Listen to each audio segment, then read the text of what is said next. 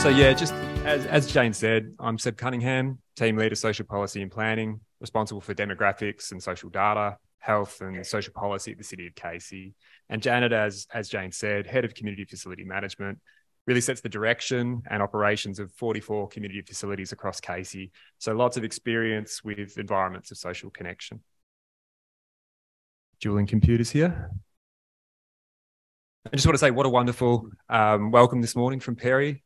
We would also like to pay our respects to the traditional owners of these lands, as well as Casey's Bunurong and Boonwurrung peoples. Our gathering place in Doveton supports local connection for our Aboriginal and Torres Strait Islander peoples. So great to hear something similar is happening here in Whittlesea. I also want to highlight Casey's diversity statement, which is read before each council meeting. Both these statements are reminders of our commitments and responsibilities to our diverse communities, the changes we have undergone, mistakes we've undoubtedly made, and the need to authentically and purposely check in with community to ensure we understand their evolving aspirations, strengths, and challenges. What we're presenting today is a bit of a journey as a council partner in the research, how our role and community expectations have changed in relation to social connection, some green shoots of activity in the space, and what we see as our evolving role and potential. So we in local government are the closest level of government to people and communities. You might have heard that said before. Does this closeness bring about special local knowledge or capabilities where social connection is concerned? Well, sort of, maybe not really.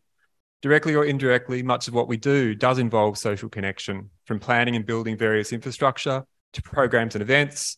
We envision our spaces and places as bustling centres of activity where people meet and connect.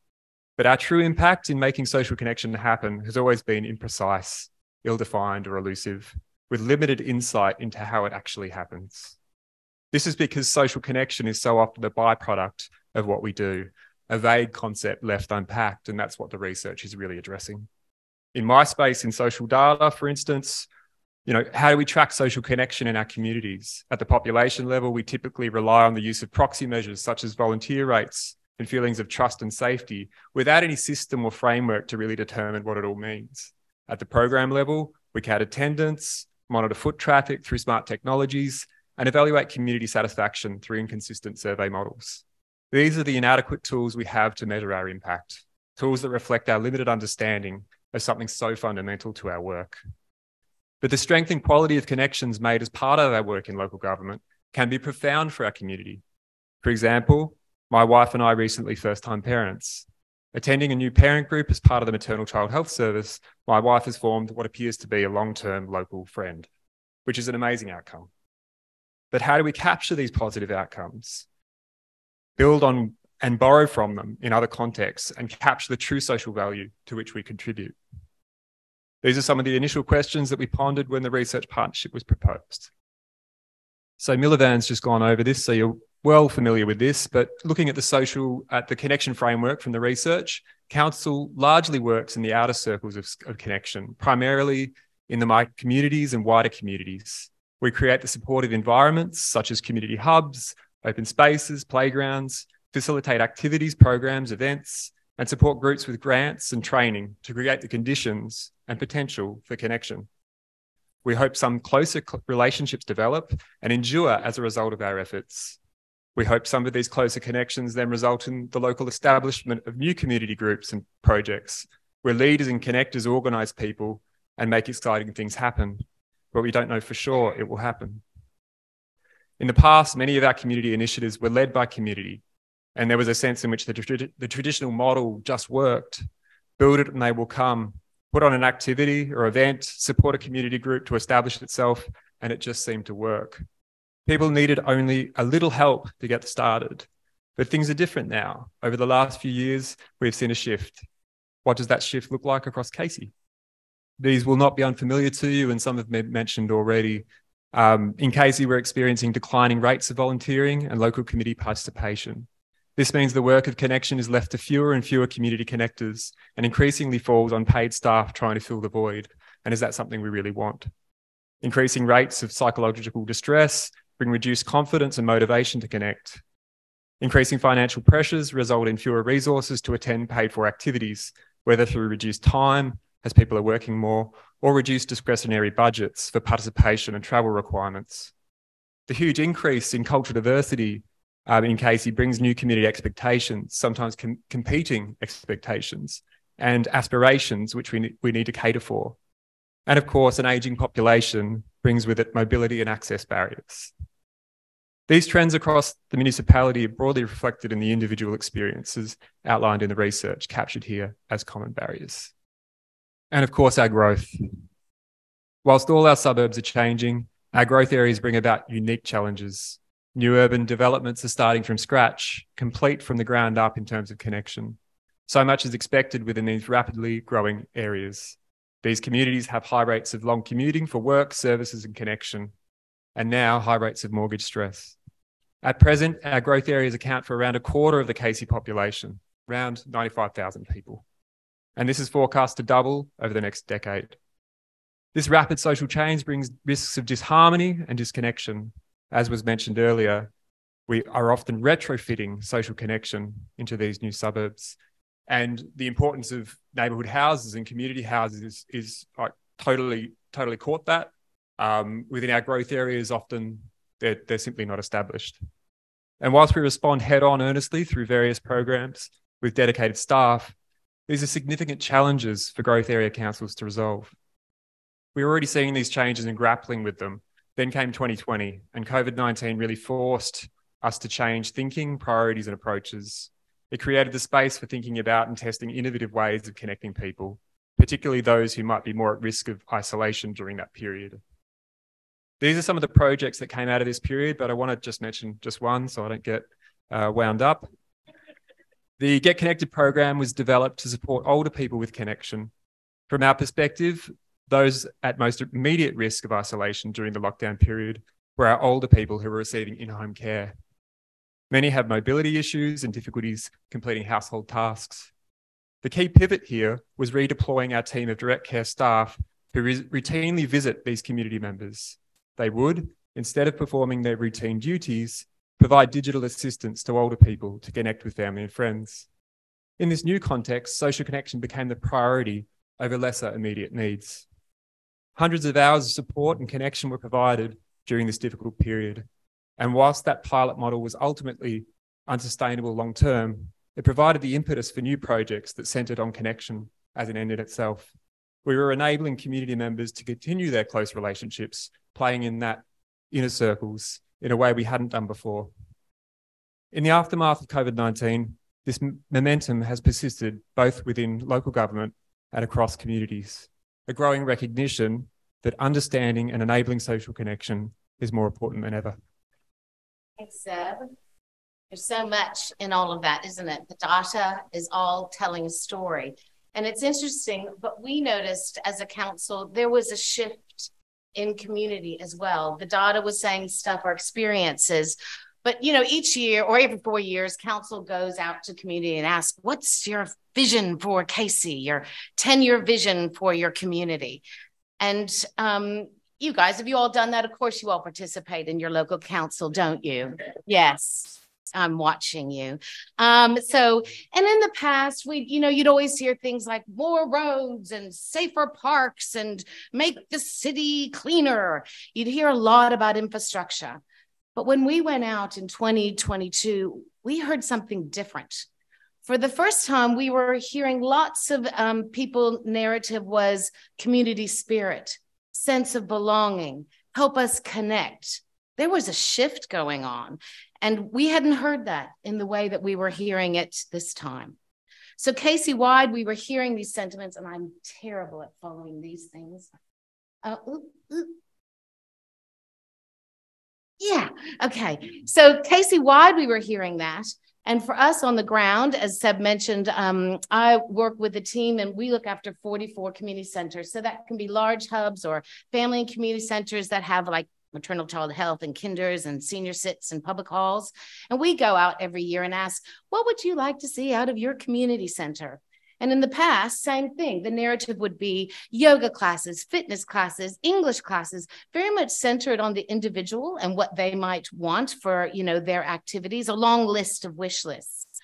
But this time when we went out, last year, we did this in July, August, Same thing. There was a different sentiment. We were hearing things where people were saying, we don't actually care what you do, just do something where we have to connect again because we're lonely and we're scared and we need help in reconnecting. You can see some of the comments and it's the first time I've seen that. And I've been doing this a little while. It wasn't a wish list anymore. It was suddenly, please, we recognize as a community, we need to get together again. We need social connection. Amazing, hey.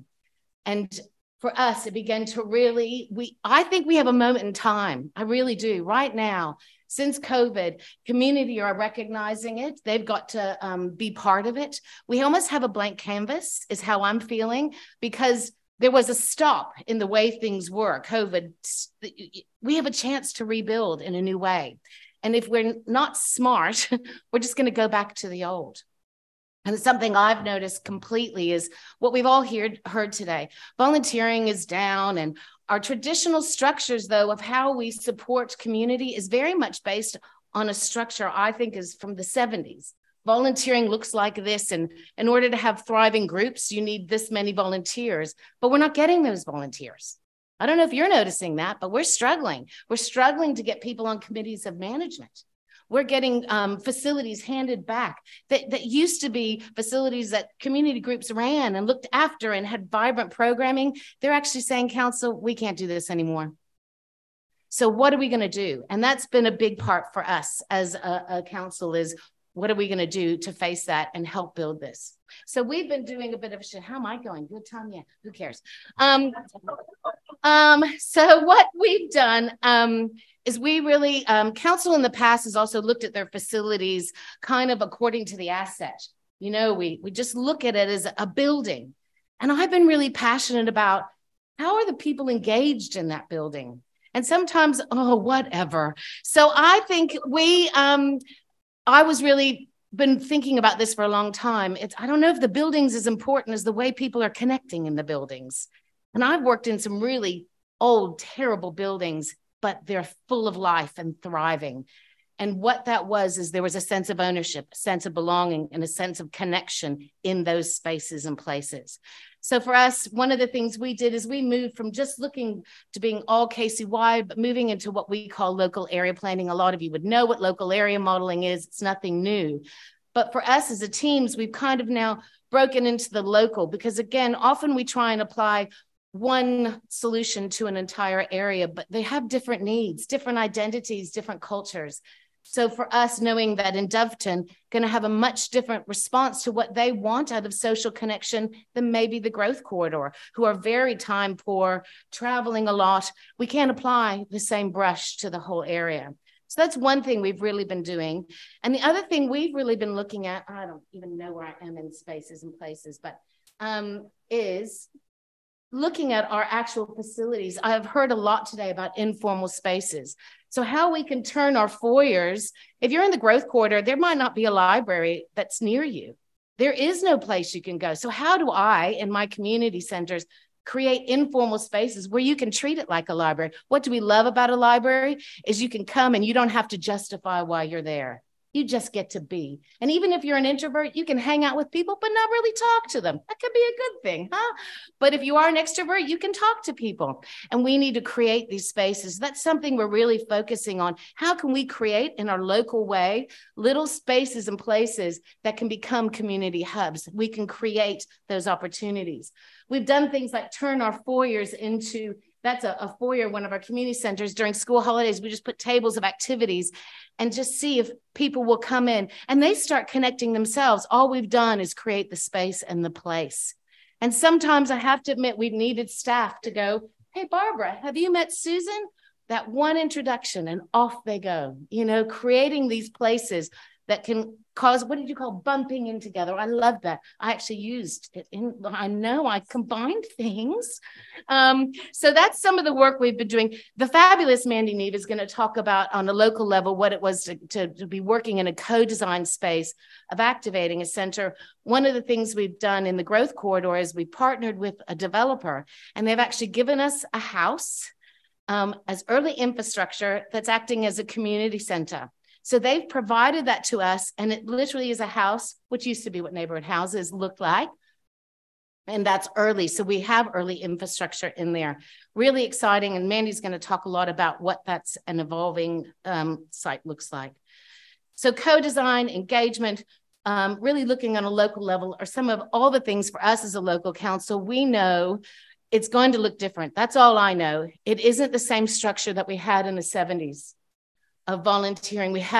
There's new things happening, and we're hungry to find out what it is. How do we engage community in a new way?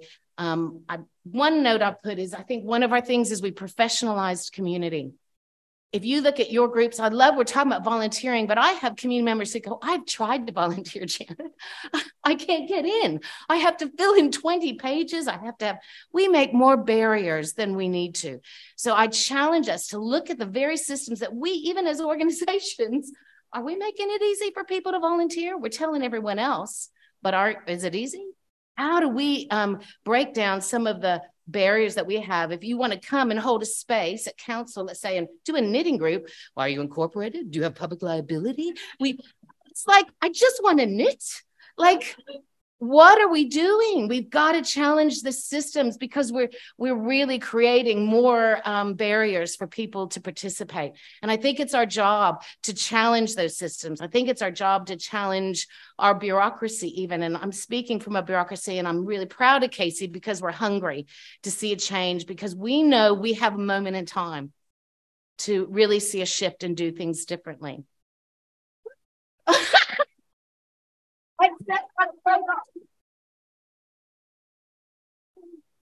Thanks, Janet. Just to put a bow on this.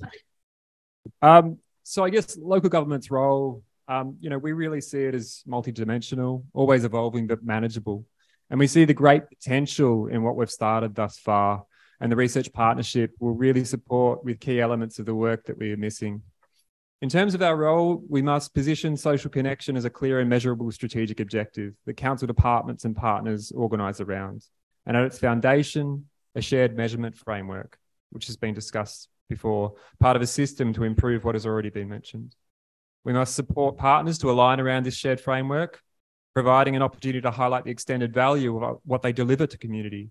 We must monitor data and respond to the local conditions that speak to social connection. A health and wellbeing household survey will be undertaken to capture new social connection data developed through the research, providing the opportunity to monitor connection across local areas and share findings across the organ with partners. We must empower community connectors and groups to lead and design local activations in their neighbourhoods with seed funding and resources, as Janet spoke to, and remove that red tape, of course. We must scale up good practice by identifying program and service models that are highly effective at creating connection. And we must share information about social opportunities to link community with activities and activities with community. To this end, we are currently piloting a social prescribing model as part of our Living and Ageing Well action plan.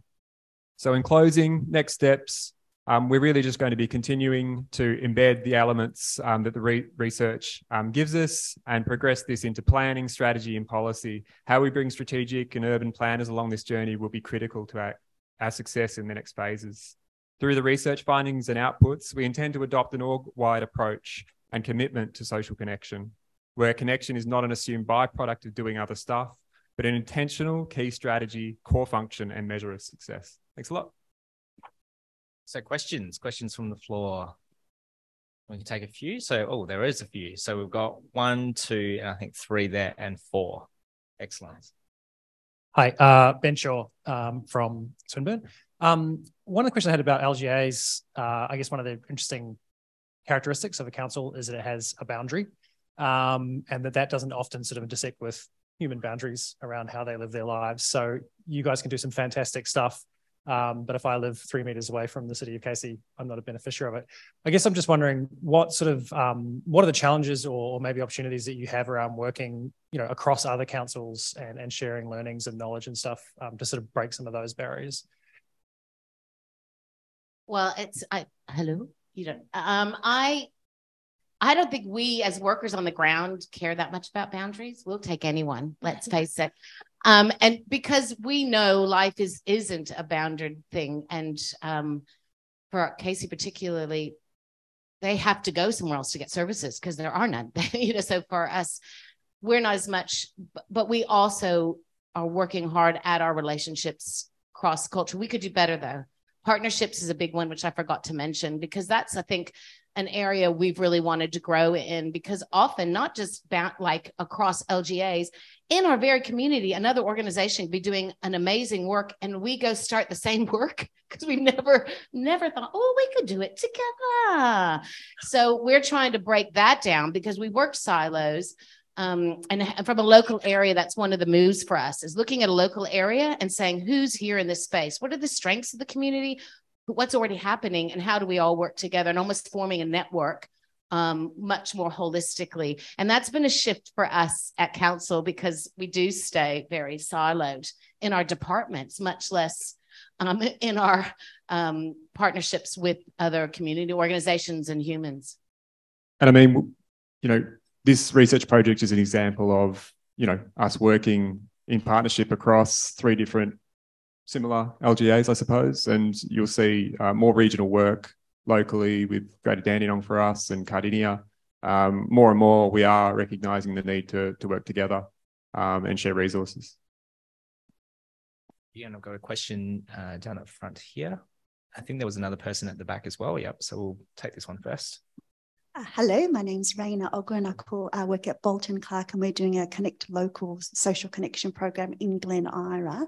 My question is around the social infrastructure, and councils have town planners. They actually can enable communities to be built in a way that supports connection. Those 20-minute cities are an amazing thing. The deserts of the suburbia actually are cause a lot of the issues in terms of lacking social connection, but are also wasteful in terms of all the infrastructure costs that are needed for that. So our council considering a much more concerted whole of council focus on wellbeing with social connection in mind in terms of town planning and all of those other things that are needed for that.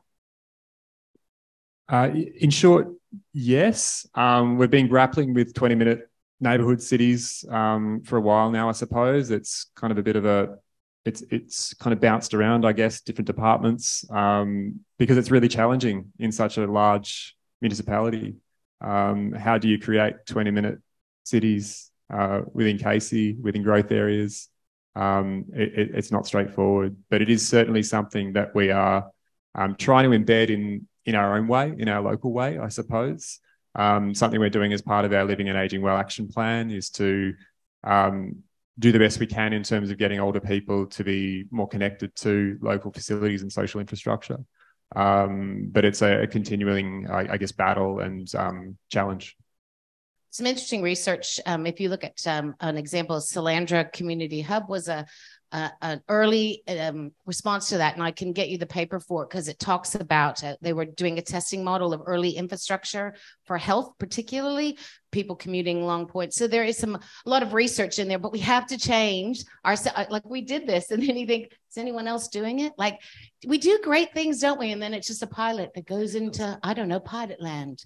So, we got to change again. We so are drawn back to old systems because we know them. The blueprints are there, aren't we? Change is hard. It's so hard. So keep having the conversations, keep challenging, I think is important as well. Challenging and forcing that is good.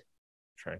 Now, we had a question in the middle. If you don't mind, the speaker there, just hold for that moment and take the mic. But we might take one question from online as well. Yeah, sure. There is a great question about TikTok, Milovan. I know that's your favourite subject, but I'm not going for that one. Milovan, you mentioned online linking with like-minded people. Does that translate to face-to-face connection? Yes and no. No? Yes? Okay, this one is better. Yeah, that's a good question. Sometimes it does, sometimes it does not. So there are people who just prefer connecting online with certain groups. And I mean, the answer could be, depends what the person who is connecting online wants and desires. So in the research, we heard about people who are having who found good, like even like they are, so when we were using the circles of connection, they were referencing, which is not something that we hear very often, like people were referencing in their most inner circle were people that they are exclusively connecting online, and what is more, those people are residing overseas. So they actually never had in-person connection, but they consider them the closest to them, and they don't even like feel like there is something missing. So I'm not, I mean, obviously I can't speak on behalf of this particular person, but like to me, it looks like they wouldn't necessarily want to move it online. They're just like fully enjoying the online form of connection with those particular people. But then there was people who would have a mix of people. So they're having close connections with in a physical world, but then they also have the people that they met online and mostly connect through online. And I think it was interesting that one participant saying that it gives them a completely different perspective. So they have almost like a neutral voice, someone who is not connected with these other friends. So is having like a clearer perspective, which is what I want. And like that's social connection need that they kind of fulfilled online, and they just prefer it. So yes, I guess back to the question, does it move? I guess it can, but it doesn't have to. It all depends what the person who is using digital wants to achieve. Thank you. And thank you for your patience. Over to you on the floor. Yes. Hi, I'm Jackie. I got a question. I don't know if you guys might be able to answer, but for me, representation matters. So what role do you see council in playing in recruiting a diverse workforce? So it's quite daunting to go to a local government where I don't see somebody that looks like me, or I think for young people, they want to speak to a youth worker that looks like them, have had the same experience as them, and to like understand the kind of services that council provide. What role do you see council playing in that? Because council is one of the biggest like employer within like any area. So that's my question. Yeah, it's a really good question, and something we've definitely been working on for a number of years. But quite honestly, we started from a long way back. An example, you know, when I started, our staff data, the background data we collect from staff, we didn't have any. So we couldn't even tell you if our workforce was diverse. Anecdotally, we could make some assumptions, but that's the reality. So we're doing a lot better now.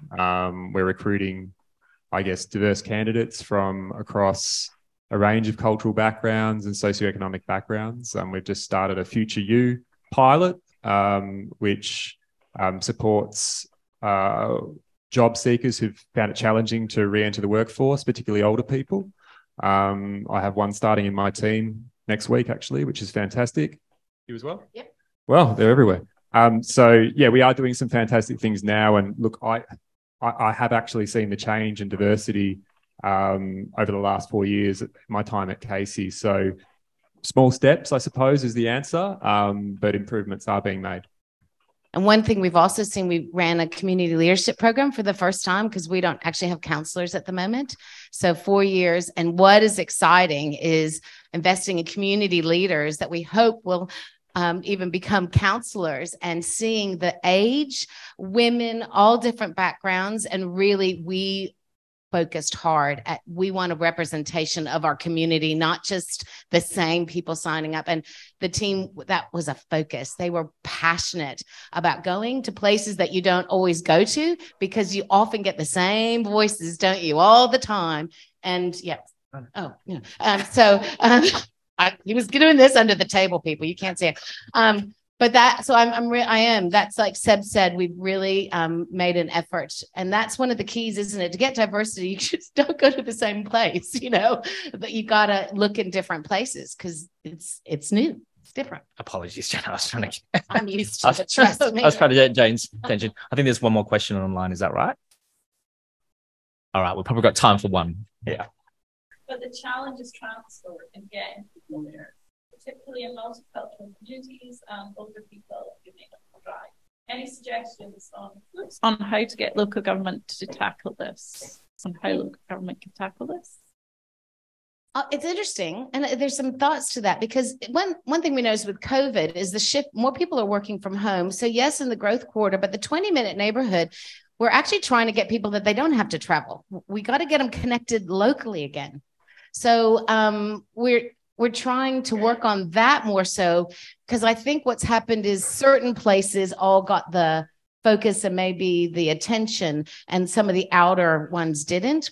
We're doing some work on that ourselves, is how do we actually create hubs that you don't need transport, and people are working from home. So we're creating spaces now. One of the things we're trying is creating like little business hubs where you can get out of the house and just come work in our little community center and talk to someone or have a meeting, because you don't want to do it in your home, or get away from the kids who keep walking in your Zoom meeting. That's something we're testing now on trying to create ways.